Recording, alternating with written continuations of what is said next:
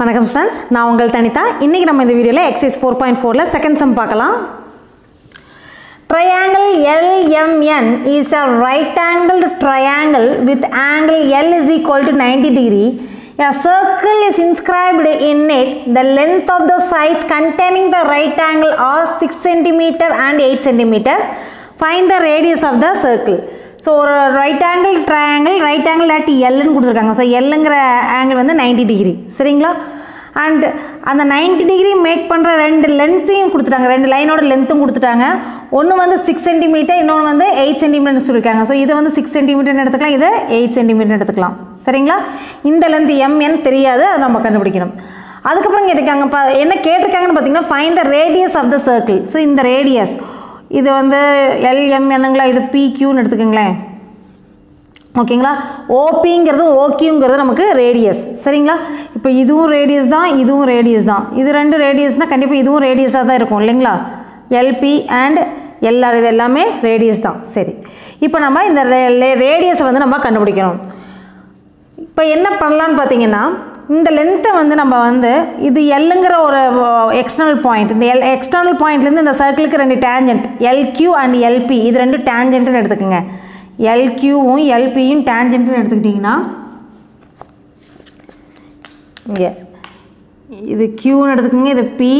So LQ LP ரெண்டுமே tangent from an external point L அப்படி எடுத்துக்கிட்டிங்கன்னா இந்த லென்த்து எக்ஸ்ன்னு எடுத்துக்கோங்க, இது எக்ஸு, ஓகேங்களா?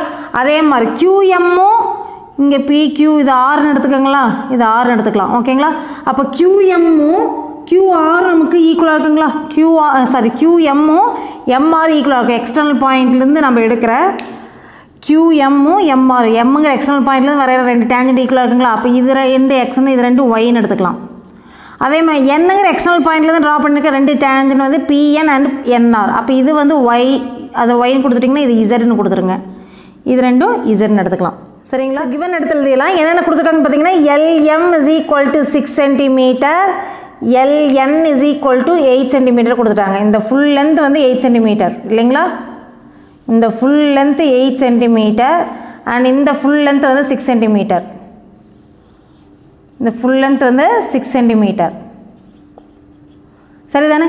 அப்போ நமக்கு என்ன தெரியும்னு பார்த்தீங்கன்னா, இந்த எக்ஸும் இசட்டும் சேர்ந்துச்சுன்னா 8 வருதுன்னு அர்த்தம். X plus இசட்டோட value 8. அதுக்கு முன்னாடி நம்ம வந்து எம்என்னு கண்டுபிடிச்சிட்டு போய்க்கலாம், அப்போ தான் ஈஸியாக இருக்கும். சரி, இப்போ LM LN கொடுத்துட்டாங்களா? So in triangle LMN நம்மளுக்கு MN square is equal to LN square plus LM ஸ்கொயர்னு போடலாங்களா? Pythagoras theorem.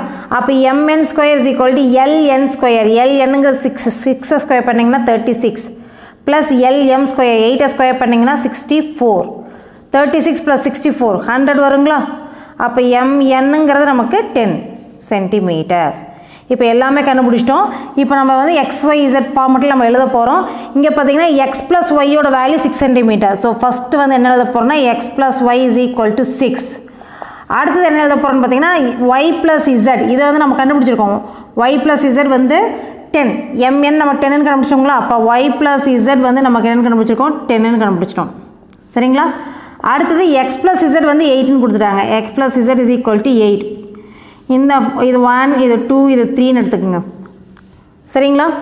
இப்போ ஆடிங் 1 2 1 3 1 + 2 + 3 மூணு ஆட் பண்ணுங்கள், என்ன வரும்?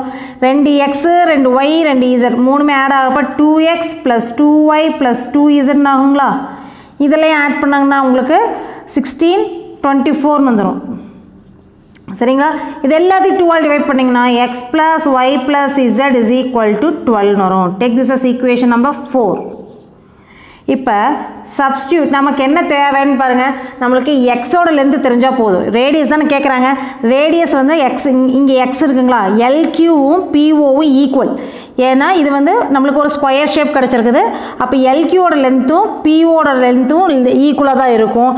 அப்போ எக்ஸோட வேல்யூ கண்டுபிடிச்சா போதும். அப்போ எக்ஸோட வேல்யூ வேணும்னா நமக்கு ஒய் இசட்க்கு சப்ஸ்டியூட் பண்ணணும். அப்போ சப்ஸ்டியூட் 2 இன் ஈக்குவேஷன் 4. மற்ற வேல்யூஸ் நமக்கு தேவையில்லை, ரேடியஸ் மட்டும் தான் கேட்குறாங்க, அதை மட்டும் கண்டுபிடிச்சோம்னா போதும். அப்போ செகண்ட் ஈக்குவேஷன் கொண்டு வந்து ஃபோர்த் ஈக்குவேஷன் சப்ஸ்டியூட் பண்ணுங்க. செகண்ட் ஈக்குவேஷன் என்ன இருக்குது? Y plus இசட்டுங்களா? Y plus Z value 10ன்னு போட்டிங்கன்னா X plus 10 is equal to 12 வரும். எக்ஸ் இஸ் ஈக்குவல் டு 2ன்னு கிடைக்கும். ஸோ எக்ஸும் ஆரும் ஈக்குவல். சின்ஸ் LQOPங்கிறது ஒரு ஸ்கொயர். நமக்கு என்ன தெரியுங்கன்னா PLQO is a square. Therefore xும் rும் ஈக்குவலாக தான் இருக்கும். x is equal to 2 கண்டுபிடிச்சிருக்கனால rோட value நமக்கு 2 சென்டிமீட்டர்னு கிடைக்குது. Therefore radius of the circle நமக்கு என்னன்னு கிடைச்சிருச்சுங்க 2 சென்டிமீட்டர்னு கிடைச்சிருச்சு. So this is our required answer.